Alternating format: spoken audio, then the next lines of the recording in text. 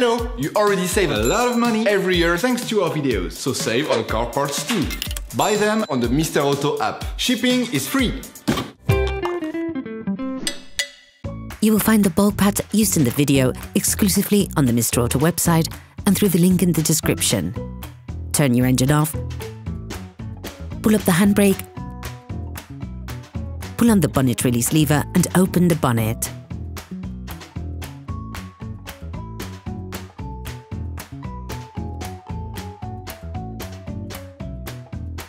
Open the brake fluid reservoir.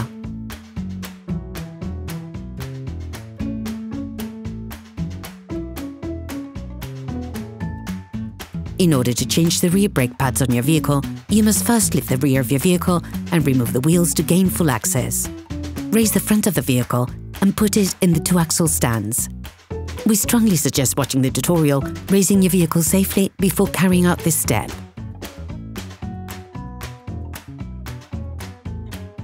You will then be able to take off the wheels.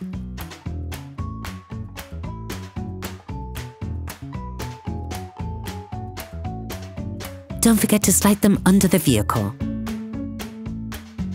Before starting, loosen the handbrake, otherwise you will not be able to complete the operation. Loosen the brake caliper. To do this, use a 13mm socket wrench as well as a 15mm spanner and remove the caliper mounting bolts.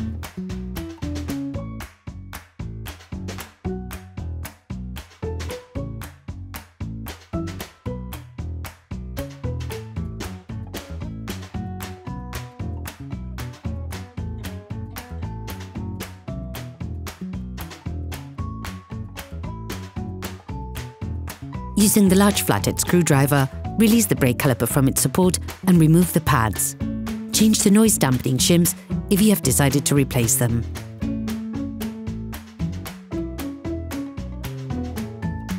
Using a wire brush, clean the edges of the brake caliper mount where the brake pads go.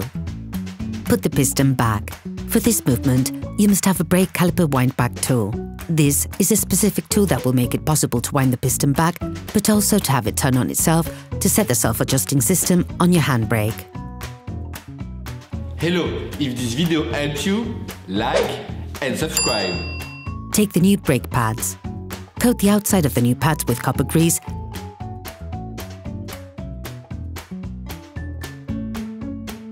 and slide them into the brake caliper mount.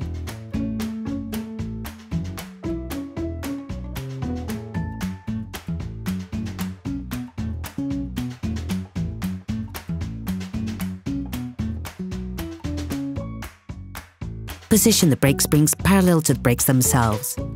Put the brake caliper back in place and screw in the caliper mounting bolts.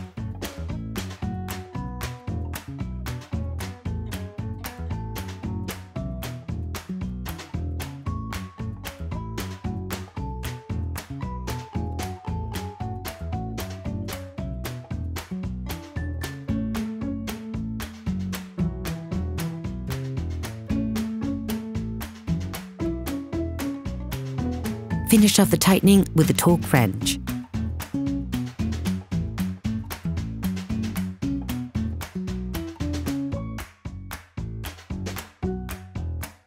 You can now repeat the operation on the other side.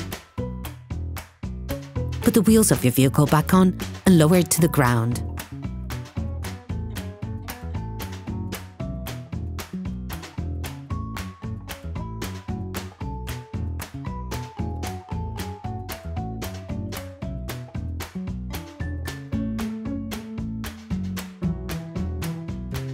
Before starting your car, don't forget to screw the brake fluid stopper back in. Be careful. Before using your vehicle again, start your car and pump the brake pedal a few times to bring the brake pads together again. Try to drive smoothly and avoid sudden braking for the first 50 kilometers or so to avoid glazing the new pads. Operation completed. Please support us. Subscribe and like the video, that will be really cool.